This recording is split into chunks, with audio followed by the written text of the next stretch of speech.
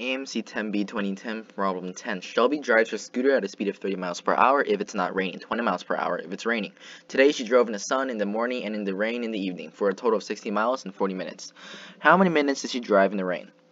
So when it's raining, or when it's not raining, when it's not raining, she drives 30 miles per hour.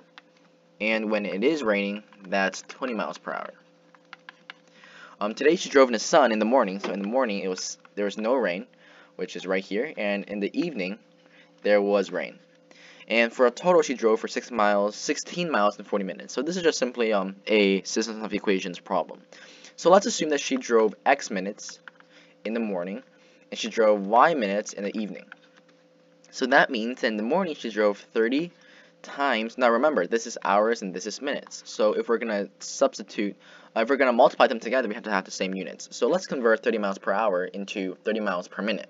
So 1 hour is equal to 60 minutes. So this is 30 miles per 60 minutes, which is equal to 1 mile per 2 minutes. 1 mile per 2 minutes, which is pretty fast when it's considering it's a scooter. So nonetheless, that would be 30, or 1/2 now, times x.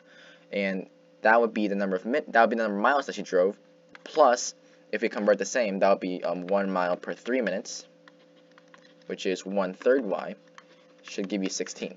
And then if she drove for 40 minutes, since x and y are already in the terms of minutes, that would be x plus y is equal to 40. Solve it and we'll be done. First of all, we can multiply 6 for this equation to give 3, to give 2, and this will be 96. And then if you multiply 2 on all of it, that would be 2, 80. And then if we subtract this with this, then we'll get x is equal to 96 minus 80, which gives 16. So x is where she drove in the morning, and that's no rain.